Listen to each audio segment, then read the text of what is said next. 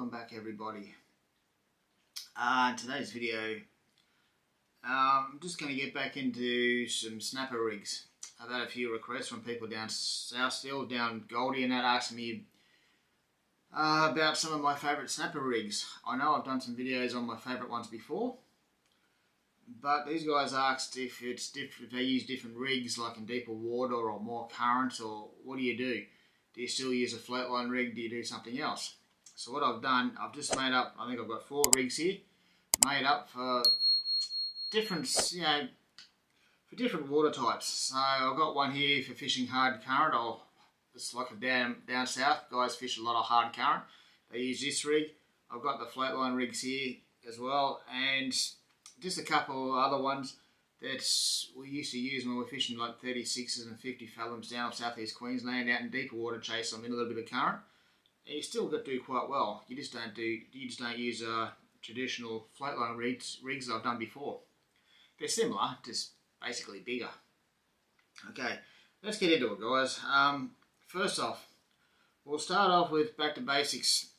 You've seen me make this rig before. This is just a normal everyday flatline rig. But this is the one I use. This is the one with a bit of a twist. Okay. Other guys do make this rig, but they don't use a limo tube here.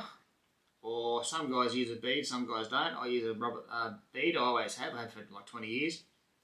Used a bead, and I use, over the last probably 10 years, I started using some tube. The reasons I do that: first of all, it attracts fish. It really does. So a bit of limo never hurts. Second reason, the reason I use the bead, because I stop the sinker banging against the hook. Surprisingly, that makes a little tinny sound. And I don't think the vibrations do a lot of good for fish in the water either, but I don't know, that's just thought, but maybe true, maybe not. Anyway, I always put a bead there between the sinker and the hook. The reason I put limo tube between the hooks here, and there's 2 reasons for that. First is from, well, snapper got crushing teeth. So if you get your line in there, they're going to squash it and then probably break off, especially on big fish. It's not going to do your line any good. So first of all, it's mainly protection for the teeth. Okay, it's attractant and it's protection. It protects your line between the 2 hooks. That's all it is.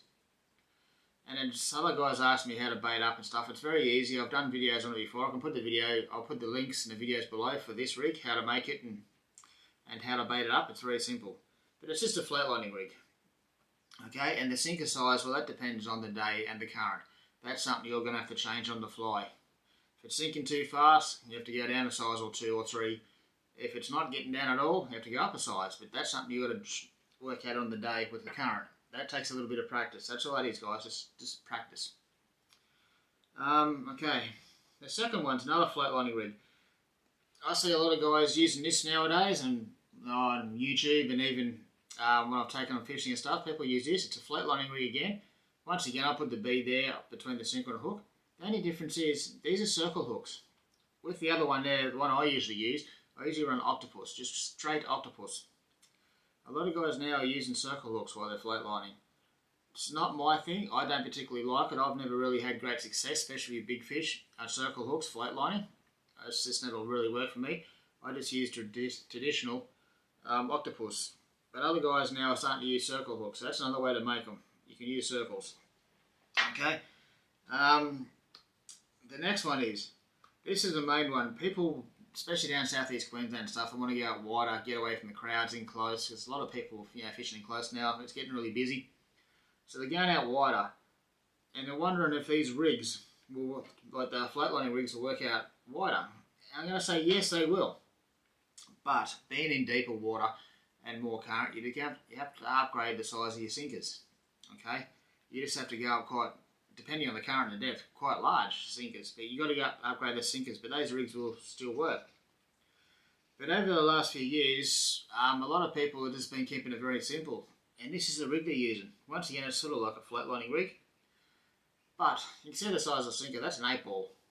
An 8-ball, say out in 80 metres, 60, 70, 80 metres, is a common size sinker. Once again, you got your little bead here, but they put it on gang hook, so you put in a whole pilchard, or a yakka, or a slimy fillet or something, but a nice big bait on gang hooks with an 8-ball. And this is the rig most of the guys are starting to use out wider. And it's very simple to make. As you see, just tie the gang hook straight on, little green bead, and an 8-ball sinker. 6-ball or 8-ball, but that's an 8-ball. And that's just what they're using out in the deeper water nowadays for the snapper. Okay, that's a very common rig, very basic rig, and it works an absolute treat. See, just like so. So that's another one. And what else we got here? Oh, last but not least, fishing in hard current, especially shallow water currents, hard current up and down the east coast, in Victoria, Port Phillip Bay sort of areas. When there's fairly shallow water, but the currents, you get a really hard current. The snapper don't mind a bit of current, but it makes float lining and stuff very, very hard, especially your light sinkers. So one of the common rigs is basically what I've got here.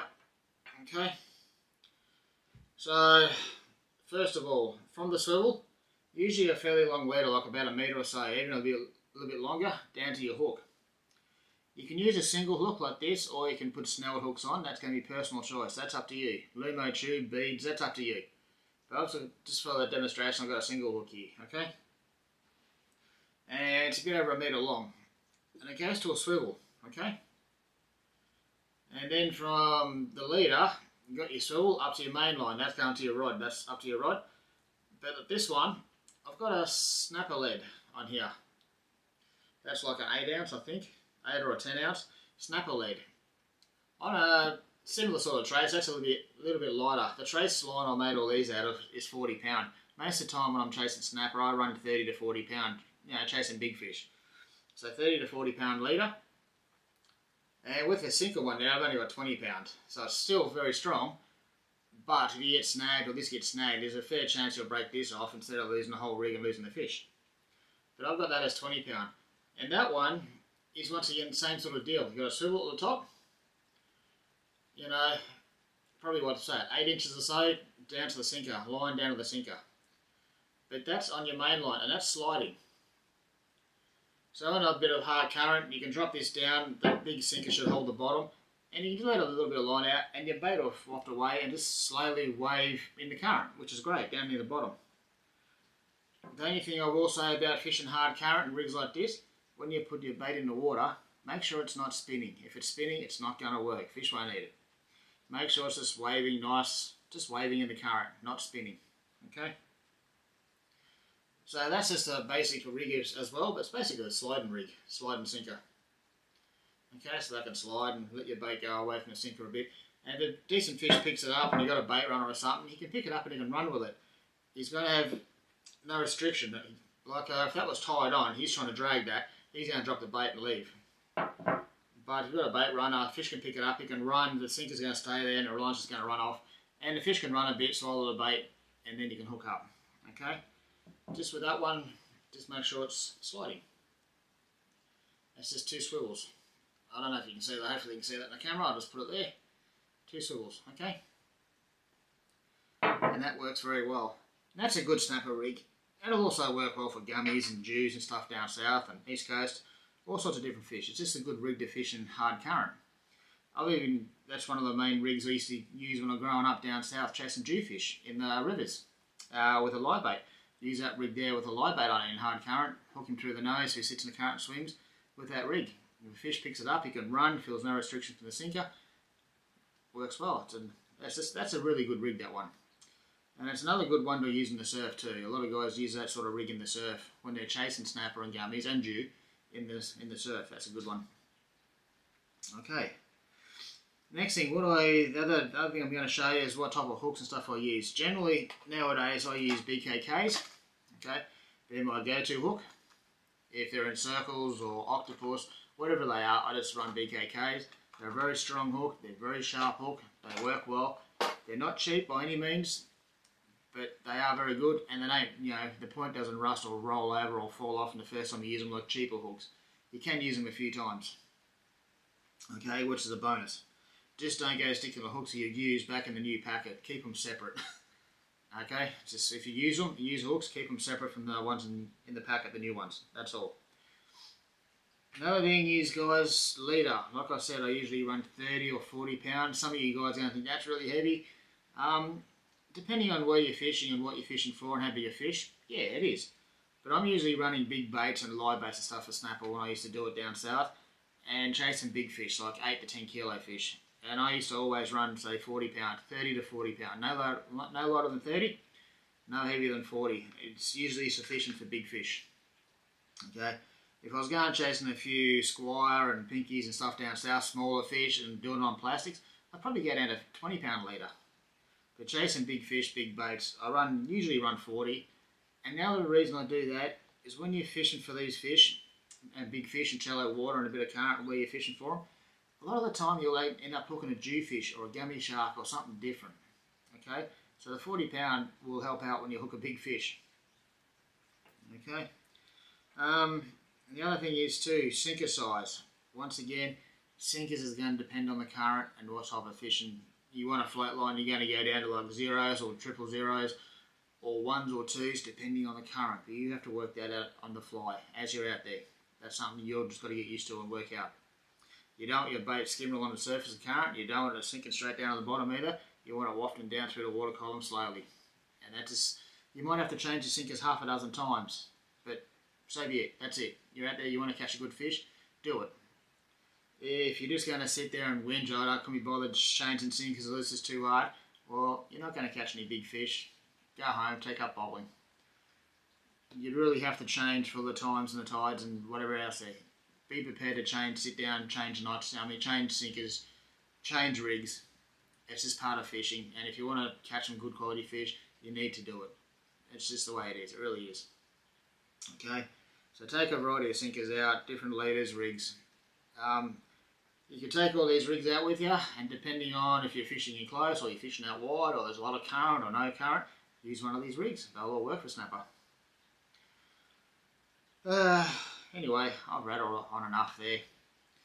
Anyway guys, I hope that one helps you with your fishing or snapper fishing down south. Yeah, it's just a bit different than my other snapper videos. The other ones I just talked about the float lining rig, and I will put the links to this rig and how to bait it up below in the description area. And apart from that guys, I'm going to say good luck. Snapper season's going to start soon.